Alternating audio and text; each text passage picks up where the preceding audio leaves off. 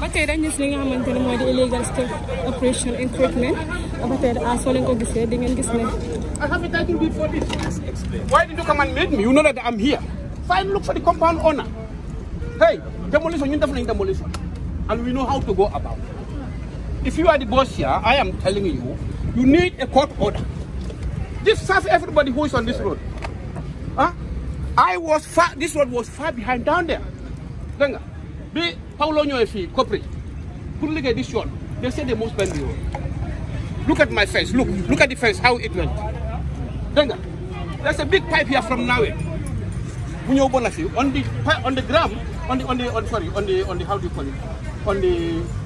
how do you call it? Whatever they do, they said the pipe was in the center of the road. But when they grade it, they touch it. This water was higher than that. Paulo said, I am moving towards your end. We left enough. This road is down there.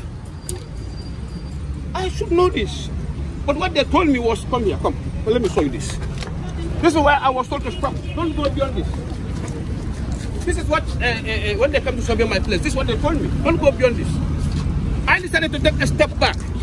In the future, that when we have a bigger size of road, if Cobri made this decide to come to us, it's their own fault. The bigger pipe is not in the center of the road, it was on the side. So they decided to move safely and took 1 meter from me.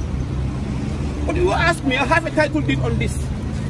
In 1993, I got my title deed, even before 1994. Joe, you cannot just come and start dismantling things like this. Ask for me. That's the first thing you should ask. So, Jada, are you done? What do you ask me what I'm done? You are not done. Are you done? No, I'm not done. Okay, whatever you explain. If why you know that somebody owns this property. Look, no, what you are doing is fucking wrong.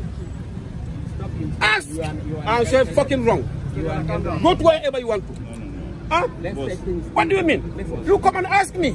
Tell me that, look, we are breaking this place. And I said, you are right. No one is breaking your property. Huh? But you have to me. Okay, what do you take plan? Are you coming to Meso? Let's go to Meso. No, let me go and bring my title. Let me bring my documents. Huh? If I am at fault, at our own interest, but we don't accept national interest. You cannot tell me about national interest. I'm a security officer, and I was an interior minister as well. I have been doing demolition at and we know how we go about it. You came here, you were talking and I was listening. Did you ever ask who owned this property? Yes, I did. Who said so? I did. So when they said, why did you call me and tell me that you are wrong? I told them to call you. Who I was coming. By the time I'm coming, you dismantle everything. I fix it back. Listen. That was wrong. That was supposed to be a court lawyer. Hey, the man like a Tatimbaji. Man, you cannot quiz our hand. We are going to question it. You cannot quiz our hand. We are not going to quiz your hand, but we are going to question it. You don't know what you are doing is fucking wrong. No, it's okay. On my property, I don't care anyone. Now look at this. Are you going to put this building down? Are you going to put this building down? No. No.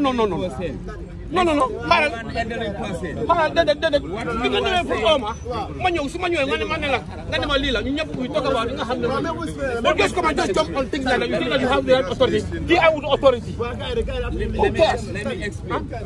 Okay, now dismantle FK. Why do you have to explain? Let me explain. I have my title deed.